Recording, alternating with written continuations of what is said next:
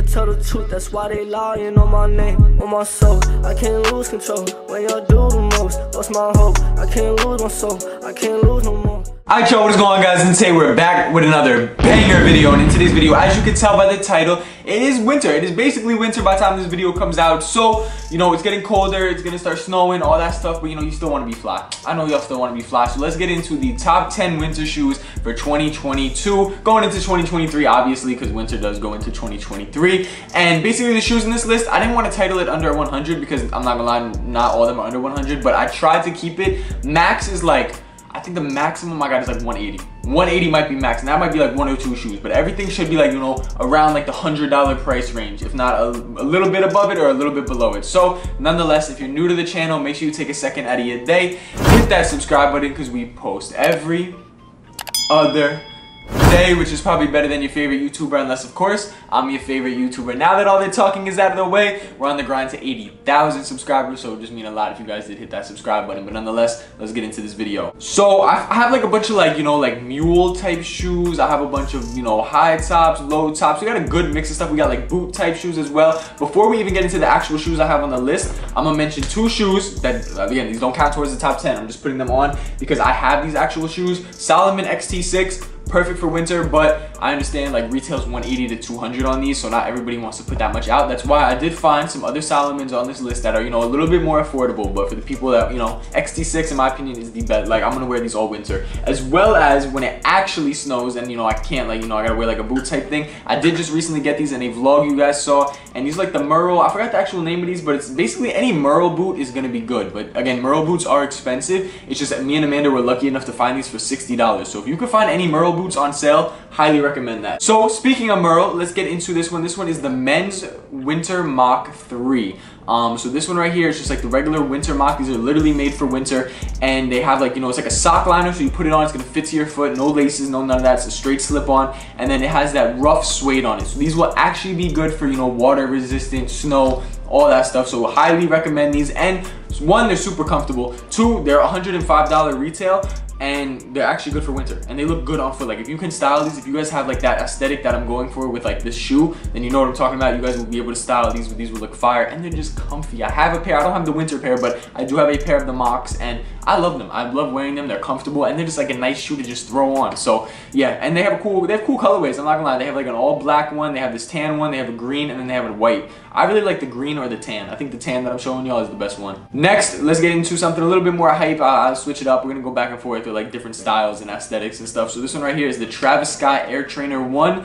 Now I put this on because the Air Trainer 1, like, I'm not gonna lie, it's like low-key like a boot. Like, it's low-key a boot, not like nothing crazy. It's like a sneaker boot, and the Air Trainer 1 will definitely hold up in the winter time. And you know, they have a Travis Scott collab, so honestly, any Air Trainer 1, you don't have to go colorway specific. We're just talking about the model, but I put the Travis Scott since I feel like some of y'all would want the Travis Scott. So yeah, these ones are literally on sale for like 100 exactly. I was about to say $1. 100 exactly. You could literally find the Travis Scott Air Trainer 1s for $100. That's a brown colorway, definitely gonna go with the winter vibe. And honestly, I like the Air Trainers in general, like the Air Trainer 1. The Travis Scott ones, I don't like the shroud that goes over it, but in terms of winter, I mean, that's extra protection, so not a bad option. Next, staying with the brown theme, let's get into the Nike Dunk High Chocolate. So again, mainly just Nike Dunk Highs. I know everybody's been fiending about the Dunk Lows, you know, for the spring, summertime, but it's gonna be winter.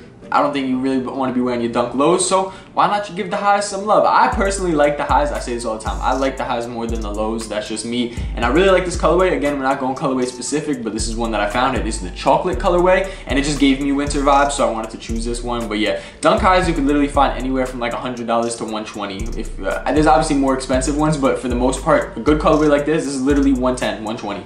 Not bad at all. I like this one the best. So yeah, and they're gonna be more durable than the Dunk Low. Next, I promise this whole list isn't Nike, it's just I had all the Nike shoes first. So this one right here is the Tom Sachs Nike Craft. Now, these ones, this is the yellow pair. These are reselling for like 140 to 160, I would say. And the reason I'm putting the Nike Craft on here is because Tom Sachs and Nike is dropping more colorways. So more colorways will be coming out through the winter. So I thought it was appropriate to put these because, one, these shoes are actually like, you know, pretty nice. Like, they look good. You guys probably like them. Some of you guys like them. I'm not gonna say everybody, but they have that thick midsole with the grip on the bottom as well. It has the double pull on. Like, these are for a low top shoe, this is actually a pretty good winter shoe, and they're nice. It's Tom Sachs, like you can't really go wrong with it. And again, as I said, there's literally gonna be more colorways coming out throughout the entire winter. So if you want to get one of the first colorways, like the cream ones that came out, or the yellow one, I really like the yellow one. But again, keep your eye out because more colorways will be dropping throughout the entire winter time. Next, this I found right here. This is a random shoe I found. Like when I was looking at the Tom Sachs, this was like underneath the Tom Sachs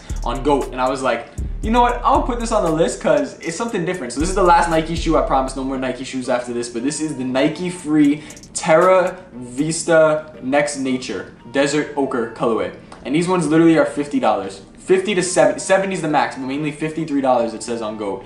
And I'm not gonna lie, like I don't know why I like these. Like maybe I just see like a vision with them or something, but they look cool. And it's like the craft, like, you know, like the recycled stuff that Nike does. So it's also cool, like environmental friendly, I guess. And the colors are cool. Like I like the purple and the pinkish color with that tan and the little speckled and the cream swoosh. Like I don't mind the model. I don't know. I've been seeing a lot of like free run like Nikes recently, and I think it's been bringing me back to like 5th, 6th grade. So I kind of been wanting a pair, but this is not a bad option. For $50 to $70 is the cheapest shoe on the list, and it's not bad, and it looks good. I like this colorway. It gives me like hiking, like, you know, winter vibes. That's why I picked it. Next, as you guys can tell, we have a whole theme going on with the brown shoes. We got the Adidas Forum Low 84. This is, I think it's an all suede shoe. So, you know, it's not the best in terms of like, you know, actual usage, but in terms of style and fashion, I feel like this is a perfect winter shoe. You got a bunch of browns, tans, got this olive green. Like, it's a nice shoe. This one just like, I don't know why, I just saw this and it gave me like, not Christmas vibes, but like December, like somebody has like a fireplace on. Like that's what I don't know why. I saw this shoe and I was just like, yeah, I gotta put this on the list. So these ones again, 110, pretty much 115, nothing really more than that. It's a good colorway. And the Forum 84 Low and the Forum 84 High are definitely good sneakers as well. It's kind of like, I feel like they're like Adidas's Nike Dunks, if that makes sense. So like this is like Adidas's version of a Nike Dunk, but I'm not saying like in terms of style, I'm saying like just like their Nike Dunk. Like these are tough. These are an OG model. They're fire. They're literally from 1984, and I like the way that they look. Next, I know Kanye's canceled or whatever, but this one right here, the Yeezy 500. Again, I was gonna put the desert boots, but the desert boots are a lot, so I didn't want to put them on the list. But the 500 highs you could find, you know, I say like 180 to 200. Don't pay more than 200 for some 500 highs. You could definitely find them cheaper. Just look around. It might take a while, but just look around. 180 to 200 for these is the most expensive on the list, I believe. And it's not like 500 highs are tough. It's literally a desert boot, but like it looks more like a 500, obviously, because it is a 500. But it's like the same feel, same materials. It's gonna get you through the winter. Like anybody that has a 500 high, I'm pretty sure they can vouch for you. Like it's literally a boot. Like it's actually a boot. Like I've tried a pair on before. I've wanted to get a pair. I still kind of want a pair. There's a few colorways I actually like of the 500 high because they always do weird, unique colors with it. Like this one right here is like this brown and blue. Some of you guys are gonna think it's ugly. I think it's cool. It's something different. And yeah, not bad. Yeezy 500 high. Definitely do some research on them, and it's definitely a good boot. If you're into the Yeezys and you want to get a Yeezy or an Adidas or some type of boot type sneaker, definitely the 500. Next, going back to actually, you know, a sneaker that's $59, so another $50 shoe. This is the North Face Traction V Mules. Now, some of you guys are gonna like these, some of you aren't. It's basically a North Face jacket on a shoe, and I love them. I had a pair. They're fire. There's a lot of colorways. North Face has brought out a bunch of colorways since, you know, I've had my pair. I had my pair almost 2 years ago now. They've got some hype to them. They just did a Cause collab on them as well. There's a bunch of pairs of these. You can find so many different colorways. You don't have to get just the black, but I think the black is the best in terms of functionality and just like wearable wise. Like you're gonna wear these OD. So definitely a nice pair of shoes for $59, and they're insulated on the inside, so they're actually gonna keep your feet warm. I don't know about wearing them in the actual, like, you know, when it's snowing out, like as a boot.